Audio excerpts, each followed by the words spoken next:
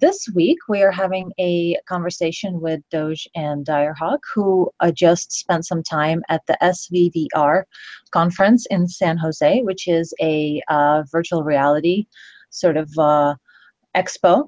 And I'm really looking forward to hearing what they witnessed there and in general how the event went.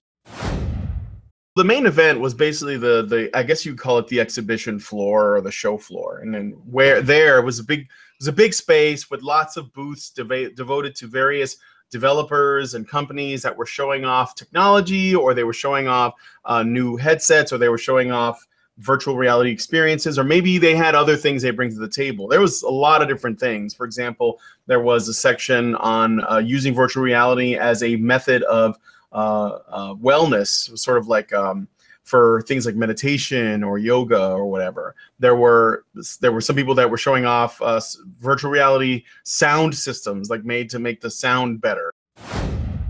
One demo that you had to sign up to. You couldn't just kind of go in. They were the only one that actually had a booth that was completely like a sealed box you had to go into, because they were trying to keep everything kind of sealed, and they didn't want the press in there. And they didn't want their competition in there. It was Meta 2 with their augmented reality glasses. I wanted to go in there because I had done a pre-order, because I want to use augmented reality for judging my scale of my 3D models that I want to bring into VR. Because one problem I've had was that I've noticed when creating VR worlds is take things that we take for granted, like furniture and stuff like that. The furniture is always out of scale. You go in there and you could have a couch that's like up to your waist, or tables that are, the wrong scale to your characters. So I wanted to be able to overlay my models that I'm modeling, that I have on my computer, but have it so it's modeled and then, overlaid into the real world, so I can compare it to real objects. So I was very interested in seeing that, and I tell you, I was blown away by that thing. It literally was going into Star Wars. The Meta 2 takes up the entire field of view. So that gives it an enormous edge over the Microsoft Microsoft one. The differences between the two, though, they both have plus and minuses. Me, I want, the ability to have, a full immersive experience, and I want, the capabilities of the highest, experience and graphics possible, and that means it's a tethered experience right now. They're working on a wireless. I don't know if it's going to be an add-on or if it's going to be the Meta 3 or what it is, but so I opted for the Meta 2 over the plus it's half the price. But when you go to Microsoft HoloLens, it's like twice the price, and it doesn't have the field of view, but it's completely autonomous. It's got its own onboard computer, but you're limited to what that headset can actually render and process. So it's going to have limited functionality. So so I mean, you basically have to kind of choose what the system that will work best for whatever idea you have, what platform you're building for. What were the groups that were predominantly represented? Was it like gaming? Was it social? Was it like, what was the biggest sort of element in the VR community? I would say social. I would say social. Everywhere you looked, it was social. Even platforms that weren't specifically talking about social, it was about the idea of like there was this one booth, and it was the ability to be able to do, say, presentations and stuff, and have people hop into their VR headset, and you can use a web camera, and it will overlay a silhouette of you onto a virtual stage. And when they go into this thing, you'd be sitting in the audience taking in the lecture.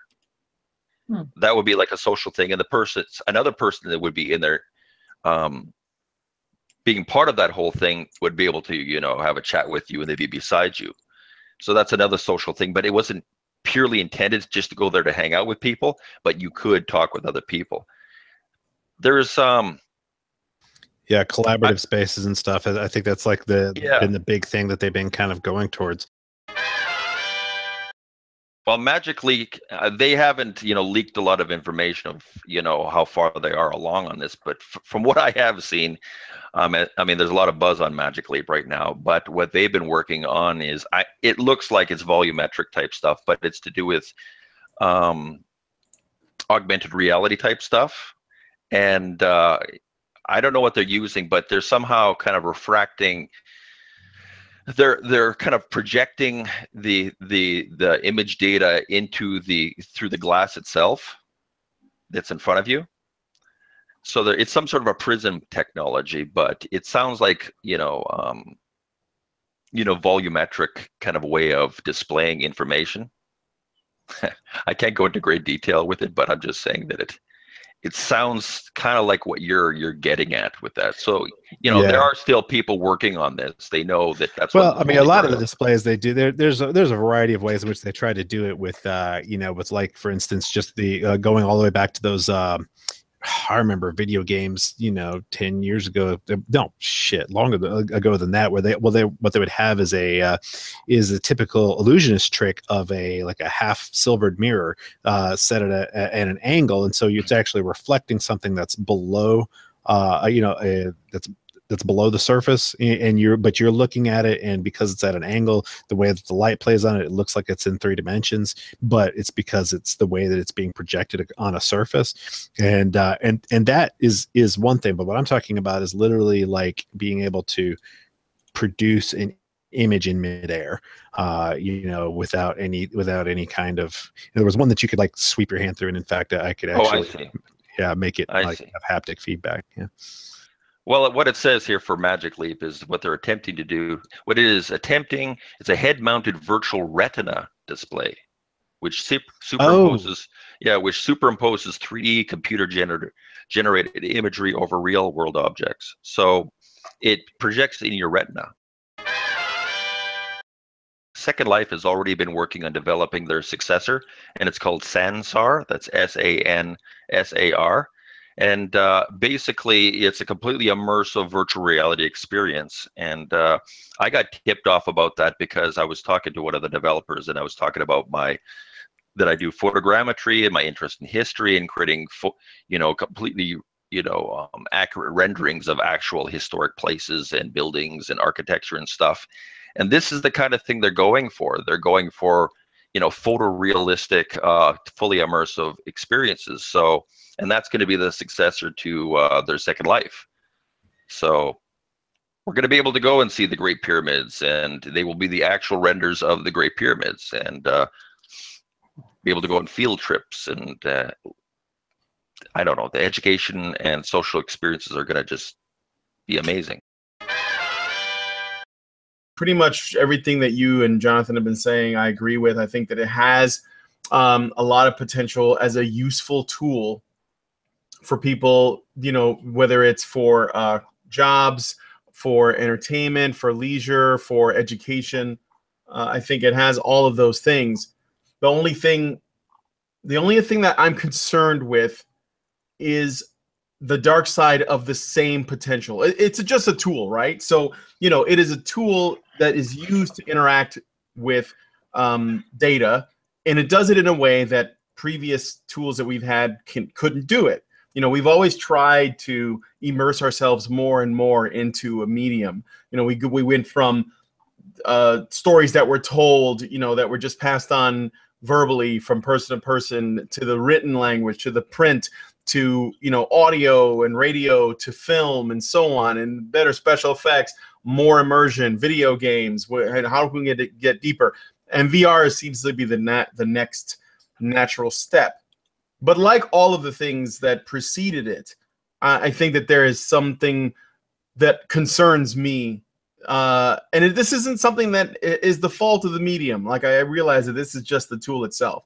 But one thing that I cannot shake is this dreadful feeling, and it has to do with the fact that one of the people that was speaking at the conference was this woman who was talking about the ways in which she would like to use virtual reality to tell stories and to enhance journalism. But when you look deeper at the stuff that she has in mind, it's actually quite terrifying, because she's not like all the stuff you guys were talking about.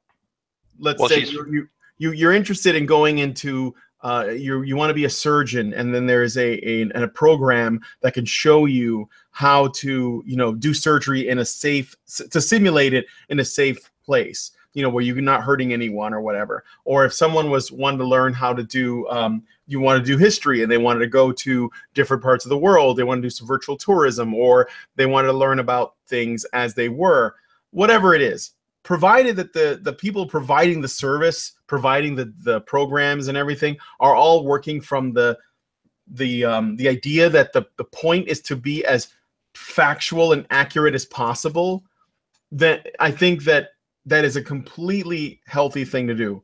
The problem is that I have a concern that there are people who don't have those kinds of ends, and they see this as a tool to push stuff that they believe in. Oh, and yeah. use this in a way that is actually quite nefarious, even if the person themselves thinks that they're totally right. Free speech and the maturity of a mind are things that we already kind of separate. We don't necessarily want children to be exposed unless their parents are cool with it, but we don't want to just automatically expose children to absolutely every kind of media and every idea and and things of that nature, because their minds are not really capable of doing as good a job of separating the truth from the falsehood as a more mature mind. And so it's, as these things become further and more and more powerful, it will take an ever more mature mind to be able to separate. And I think we've already crossed that threshold. TV has already crossed the threshold. We've got the people who they're, even as adults, their minds are not mature enough to really separate the truth from the falsehood. And what do we do about that? We can't just go and say, oh, it doesn't matter that you're an adult. You don't get to watch TV because you're not capable. You don't get to do that. No, I wouldn't call for that. But I think that. But it's still difficult. I understand what you're saying. I agree with that. But I think that even like with television, people can separate the fact that they're watching television and that they're watching, say, a fictional drama, even if it says something like, this was based on real events. There's a difference between. It's not immersive. Tell the difference between watching something that's intended for entertainment and going to school and getting educated on something. Yeah, but you're talking about a singular reality.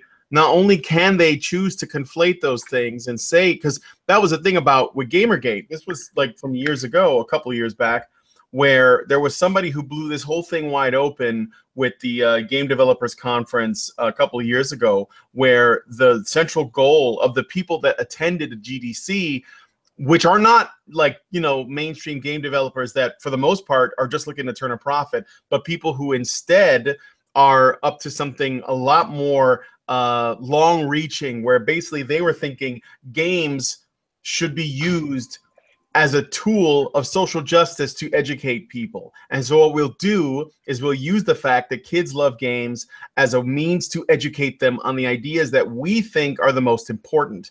And that was their aim. And that was actually messed up and scary back then, because it goes further back. I mean, people have been pushing messages to kids or to whoever based upon what they like since there was the possibility of any kind of media at all, since printed word was even possible. And so it's not a new problem. It's just become a more potent problem. The idea in AI, we've been going on for so long about all the possible ways in which AI could go wrong that people have in general become afraid of it. And so the same thing happens anytime that we've got these new technologies. They certainly have dangerous things we need to check out. They certainly need to be addressed. We need to be aware of them. But then if we focus so much on those, then we end up fearing it, and a lot of times that fear can end up being a self-fulfilling prophecy, as I think is part of what's going on with the development of AI, is that people are so scared of creating an AI that will an intuitive and a strong AI that will hate humanity, that they're wanting to make sure that, okay, well, we got to make sure to put it in a box and basically torture it, and try to half lobotomize it, and that way it won't hate us. That it's really not the best idea. Perhaps No. instead what we need is our AI to go past the whole dumb animal phase that we've had to go through slowly, and it just warp right straight through it to like the fucking Zen monk version of consciousness, where it's, let's make sure that we don't get it stuck in that halfway between point that humanity's been going through for a real long time.